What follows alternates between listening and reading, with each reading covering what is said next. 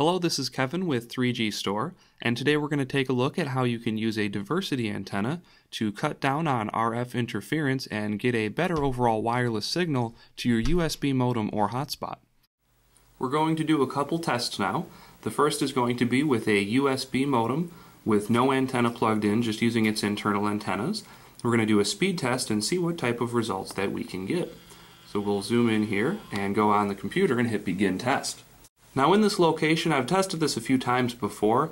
Our Verizon signal is very weak. We have a great signal outside, but sometimes we can't even get the speed test to run. You'll notice that right now it is trying to even select a server to test off of, and I don't know if we're going to get very far here. We'll go ahead and speed things up though and see if we get a result. So after letting it sit, the status light on our modem is actually now blinking red. So we even lost our connection to the internet in the location we're testing this in. So by itself, certainly not usable. So let's go ahead and plug in a single antenna and see what results we have. So now we have a single antenna plugged into the back of our UML 290 modem. The antenna we're using is a 6-inch booster antenna. This applies to any antenna though, whether you're using just an antenna or an antenna and an amplifier. So we're going to go ahead and reload our speed test page.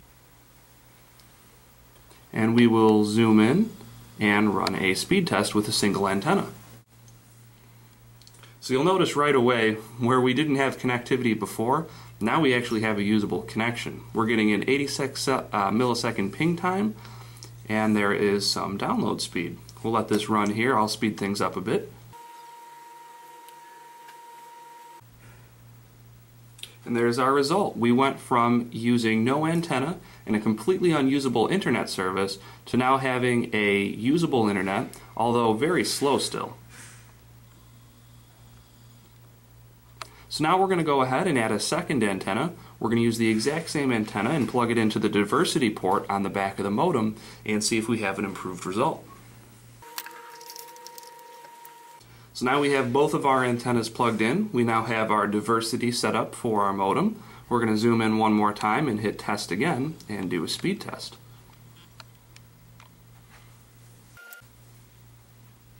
So our ping times have cut in half, and look at the download speed go. So now, as opposed to having a 1.5 meg download speed, we are at nearly 20 megabits. And our upload speed looks like it's going to peak out around the 9 to 10 megabits per second range, 9.5. So using that second antenna, we have certainly proven that we can get a completely usable connection. We're getting a bigger piece of the tower, and we're getting the most bang for the buck out of our internet service. So we have cut down on interference, we've cut down on all that reflection, and really done a lot for our service. And just to show you the location that we're testing in, we're not in some perfect white-walled room. This is actually our testing environment in the warehouse here, and right out the window is our service. For more information, visit 3gstore.com, and for more videos like this, be sure to subscribe to our channel.